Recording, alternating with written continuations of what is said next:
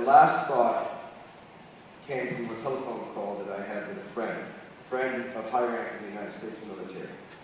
After spending most of his military career in South America and the Caribbean, he was later deployed to a post in South Asia, and after several months of deployment, we spoke. He said that he had always considered the challenges of the Caribbean and Latin America nearly insurmountable until experiencing his new position focused on South Asia and the Middle East.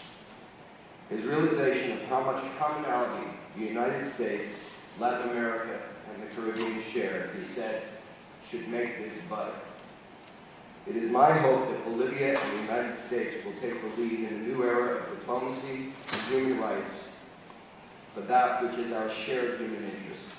That Cuba will follow with the release of Alan Gross, and that the United States will refocus its diplomatic consideration on the Cuban Five without regard for fundamentalist opposition within political constituencies. Bolivia has a rare opportunity to trigger the movement of a new day, where the discussion of human rights is a discussion without borders. Thank you.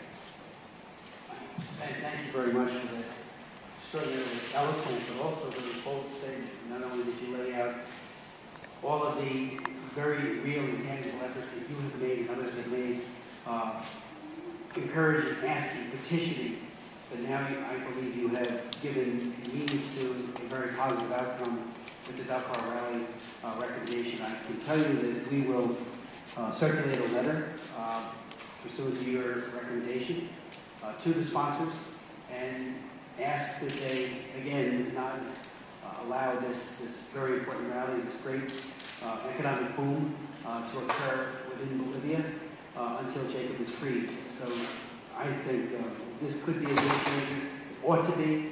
The persuasion has years to date now, almost 2 years, has not worked. So I think you bring to the table an enormous next step. And for that, I believe all of us are very grateful for that recommendation.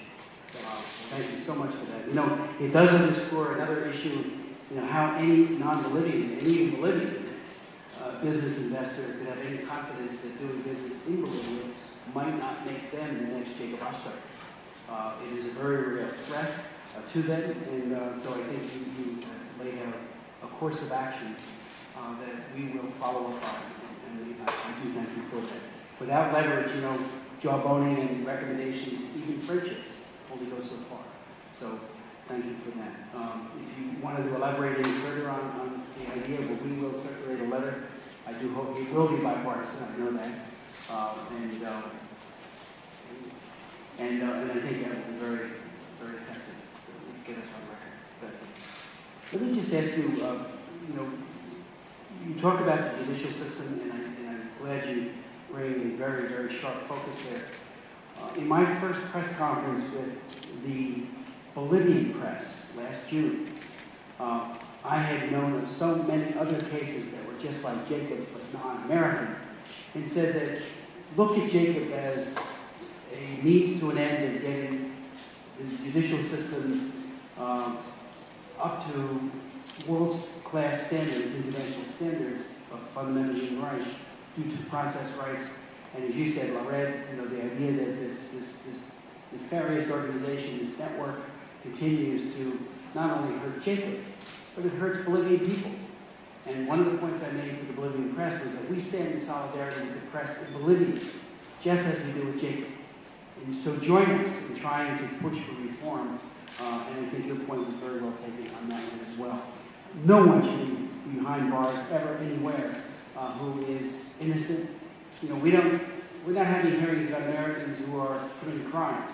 We're having hearings and promoting innocent Americans, or anyone else for that matter, who are being prosecuted unjustly. So I think your point on that as well. Just one question and any comment that you might want to make. We've tried to get the United Nations to do more, other organizations. We know that Dennis Rasica is there. I've met with him. Minnie Velasquez and I have met with him. But we know that the UN itself is under pressure and runs a risk and has a certain fear that its own personnel might be retaliated against. But it seems to me that in New York, the Human Rights Council ought to be taking up Jacob's case, and the U.S. should be promoting that as well. Because when other levers don't work, international organizations certainly provide a potential remedy. So if you wanted to speak to that. Yeah, well, I think there are several institutions and government organizations who may be able to contribute their good offices and the influence there. Bolivia is a very poor country, as we know, and it does demand an enormous amount of economic support in various sectors. So I think that there is that. At the same time, I came to this hearing today a little bit ambivalent, simply because there is such a perspective shift culturally that when they are challenged, especially by either citizens or government officials in the United States, there's an inclination towards, let's say, self-destructive, to this level of self-destructive defiance. In the kind of populism that is typical of the region, leaderships often have to appeal on the basis of that defiance towards the United States. And I think that, again, you know, that in looking forward on these kinds of negotiations in the future, this is really a time as we become increasingly global. I think it makes a lot of sense for us to adjust our view related to our own human rights abuses in this country, and also within the kind of any kind of a sort of the black and white hold-ons that maintain small groups dictating policy at large that affects the perception of the United States worldwide. There are compromises to be made. There are, I brought up the Cuban Five. Clearly, there are some within the Cuban Five who are seemingly guilty of higher offenses than others. But these are the kinds of diplomatic things that we really need to start working to a fresh start with, so that we don't have a defiant leadership in these countries the next time something happens. And that would, I think, further empower the State Department to take a more active role. At this point, I think it is fair to say that, despite criticism, the State Department has had, even in the case of Mr. Ostreicher, my experience there is that they've been very diligent and yet very cautious, and rightly so, because their public position taken against this government is that which quickly can inflame the situation rather than diffuse it. Once again, Mr. Penn, thank you very much for your testimony, and I particularly appreciated your testimony providing a context, and especially the historical context in terms of our relationship with Bolivia, the sensitivity of that, the new leadership in the country, and also the precarious position that the president finds himself in. So I wanted to ask you a couple of questions along those lines. One, in terms of if you believe that U.S.-Bolivian relationships partially contributed to Mr. Ostreicher's imprisonment, and then your call for us to do a letter. I was speaking with Chairman Smith and said, I'm more than willing to sign on to a letter. Maybe that letter actually calls for the companies you talked about to withdraw their involvement unless he's released. On the other hand, the flip side of that is what you were just talking about. I'm happy to do that if you think it would be helpful. On the other hand, I would just be a little concerned that could inflame things or even perhaps compromise President Morales. And you described him as being, genuinely concerned about the situation. And so that begs the question of why couldn't he just order the release? And so is the reason because he's in part receiving the pressure from Mored? Is that who you referred to the notice?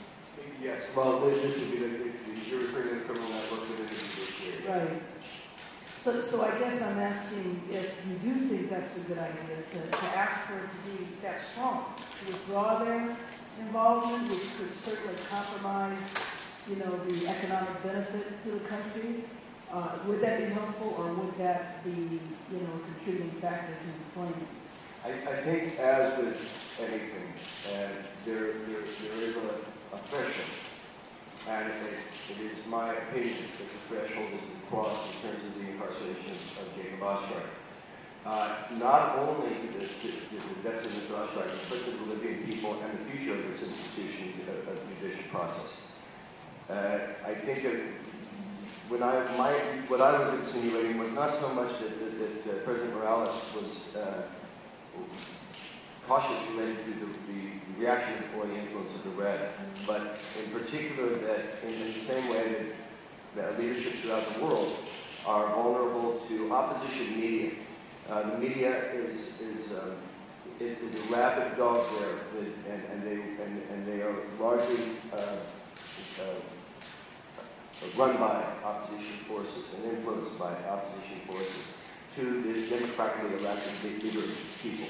So I by no means am suggesting a lack of courage on that. In fact, quite the contrary.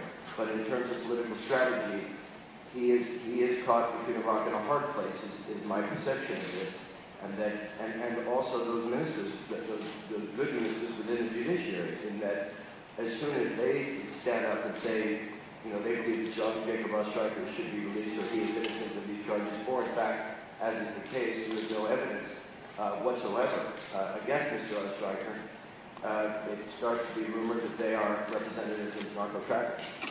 And so within that, it's that internal struggle that's never going to be broken until the strategy is based on principle. And the simple principle here is that if there's going to be an enormous amount of money generated in a country that's doing this, a country where human rights is the low-hanging fruit of the yearning of the actual leadership and the people, well then, in fact, they're inviting such solidarity as I read it.